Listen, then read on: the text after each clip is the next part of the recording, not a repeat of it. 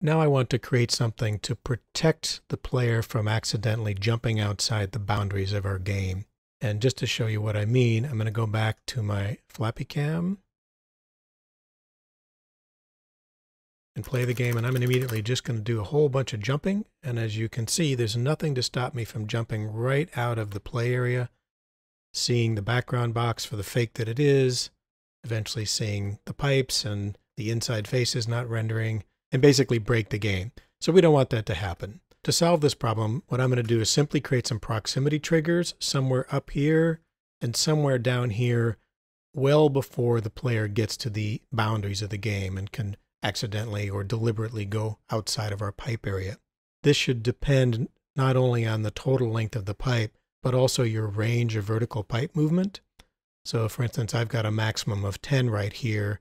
These pipes are quite a bit longer than 10 meters. So I'm going to put mine at 11 meters below the middle of the game. So 89 meters on Z and 111 meters on Z. I'm going to go back to my legacy entities, triggers, just as we did with score triggers. And I'm going to put this directly above Flappy, 500 on X, 500 on Y, and then I'm going to put it at 111 meters. Just so I can see this more easily, I'm going to hide my background box temporarily. And I'm going to make this skinny and plenty wide. Even though I know that Flappy isn't moving in either direction, I definitely want to make it thin. Remember that it's not a mesh, so I can't use my scale. I've got to come down here to my dim X, Y, and Z. I'm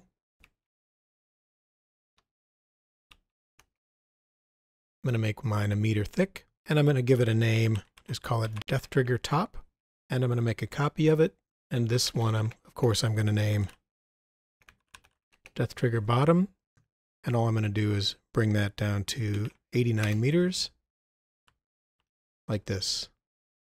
Then if you remember back to when we use these for score triggers, we have to tell it which entities it can sense.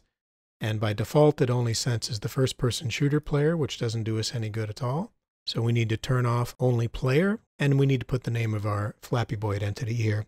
And just to avoid any potential problems, I'm just going to actually select this, copy it to the clipboard, and then paste it in here, so there's no chance that I can get it wrong. Now that we have them in position, we actually need to create a flow graph to react to the player touching them. There's one other thing that you might consider here, which is also add some kind of visible boundary, because potentially the player could get upset that they are dying and they don't have any kind of warning. So you might just take and use a brush entity and grab one of the fences or something like that, which I've done in the sample level that I've given to you, something like that. I'm going to leave that up to you, and I'm going to go select these 2 proximity triggers and go to my main flow graph, go to a blank section here, right-click and add them as entity nodes. And of course, on the enter event for either one of them, all I'm going to do is set my Boo is Dead game token to true. So I need a game token set. And I need to get both of these outputs into that one input. So again, that is my logic any, which I could have inserted manually, or I can do it after the fact now.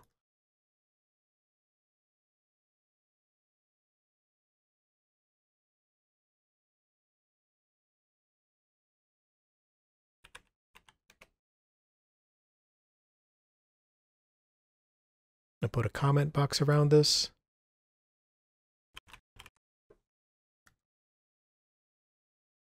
Let's test it out. And I jumped too far. I hit that boundary and I immediately died. This time I'll just let myself fall. And you see the same thing happened. And again, you may want to adjust the precise position of your proximity triggers depending on your range of vertical pipe movement. Now that we have our main game mechanics in place, we can start to add some fun enhancements to it that aren't necessary for gameplay, but make it a more fun experience. Although what we'd probably want to do to maximize the addictive factor of the game is to make it very easy and quick to restart after death. Just to introduce some more concepts, I'm going to create a kind of a fun ending with our game over raft here. So we have this thing that I've kind of given a wooden texture to, and I have it floating above the water. However, our terrain is still lurking here, and it's actually above this water. You might have forgotten because we've had it hidden for so long. I'm going to come back to the perspective viewport's display menu, turn the terrain on, and you'll see that it's sitting there at 32 meters, which is the default height. So at this point, I actually want to push this terrain down out of the way. We can push it way, way down. For now, I'm just going to bring it down to 0. And since I've already moved the water up to 30 meters, that will give me plenty of space to bring my camera down here to kind of a dramatic position. I'm going to make this fall into the water and sort of bob like a raft. And then what I'm going to do is sink the camera down beneath the water while turning it to look up at the game over box still bobbing in the water. Again, this is just one creative idea to illustrate some flow graph and some other concepts. You can take these concepts and then apply them to your own creative ending. The first thing is I need to make sure that my raft has mass, and we've assigned it a mass of 200. To see it actually fall, I need to turn off resting, and I'm going to do that now and actually just preview this without having to go through gameplay simply by turning on physics, which again is Control P, and you'll immediately see it fall and bob in the water. I'm not super crazy about the way this feels. It feels too light to me. It doesn't feel substantial. So I'm simply going to increase the mass to 500 kilograms. I'm going to go into full screen and try Control P again. And now I kind of like the way it splashes there. I'm going to move my camera down and do that again, Control P. And now it starts to feel like kind of a heavy raft, and it sits there and bobs in the water. So I'm pretty happy with that. I could make it fall from a larger height. I'm not sure. It depends on timing. The next thing I want to do is deal with my camera that's going to see this. We're already switching to the game over camera in our game over flow graph right here. And just to see what it sees, I'm going to go ahead and make it live temporarily. And I'm going to make sure that this is a 16:9 window and then look at it from this perspective. So what I want to do is simply move this camera down to a more dramatic position, sort of right above the water. And what I'm thinking is to move this thing up so that when the camera is initially here, it only sees water, and it's a surprise when this thing falls into the camera's view.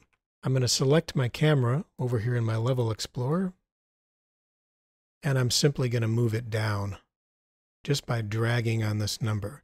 I know my water's at 30 meters, and I'm just going to come to a little bit above it and maybe rotate my camera so that it looks down at the water a bit more. And then what I'm going to do is select my game over raft and actually move that up until it disappears just out of sight like that. And now I'm going to go back into full screen, hit Control P to turn on physics and watch it fall. And now I feel like I have a pretty good view of the game over. The only other thing I could do is maybe move the camera a bit closer, but I'm not going to worry about that. Okay, now that we have that done, let's animate the camera. I'm going to make some space here. Before I forget that, I also need to turn the resting property back on for my game over raft. Otherwise, it's going to fall immediately on the start of the game. So I need to keep that on, and I need to dynamically turn this off just at the right moment when my camera is activated over here. So in order to do that, I need something called property set, and this is part of the entity folder. I've got my raft selected. I'm going to assign that as my entity. I'm going to go ahead and do that as soon as I die. I'll worry about the timing later. It's possible that I may want to insert some kind of delay. The property that I want to set is a physics property, and it's called be resting. And I want to set its value to false. So that means as soon as I die, this raft is going to start falling down towards the water. And right now I have a 1-second delay before I even switch to that camera. So it's possible I may want to move that raft up higher and give it farther to fall. So before we do any fancy camera animation, let's just check that much and make sure it's working. I'm going to die, 1-second delay, and you can see it's too late. The game over raft has already fallen. So of course the solution here, go back to my default camera here, is simply to move this up. And I really have no idea how much. I'll try 38 meters. I'm just guessing. Test again. Die. 1 second. And there I see a pretty good splash there. So you could fine tune this if you like. I'm going to leave it that way for now. The next thing I want to do is wait a couple seconds so I can see the game over floating there, and I'm thinking, it's over, okay, I died, fine. And although this would wear thin after a couple times, just again to illustrate some flow graph stuff, I'm going to go ahead and sync the camera and simultaneously rotate it to look upwards. I'm going to make sure I have my game over camera selected. And I'm simply going to use my Move Entity 2 node, and that's going to be my camera. I'm going to sync it kind of slowly, we'll say over an 8-second period. So I'm going to go ahead and link it to the start here, insert my delay, and in my case I'll try 4 seconds of watching the raft bob there. The next thing is I have to give it a destination. What I'm going to do is get the destination of the camera now, and then just subtract a value on the z-axis. So I need a get pause, and that's going to be my camera. And then I need to subtract. So that's going to be my friend subvec3, sub for subtract. And I'm simply going to subtract, I don't know, we'll try 15 meters on the z-axis, and that's going to become my destination. And then of course I need to trigger the get, and I'm going to do that after my game over camera is activated. Let's test this.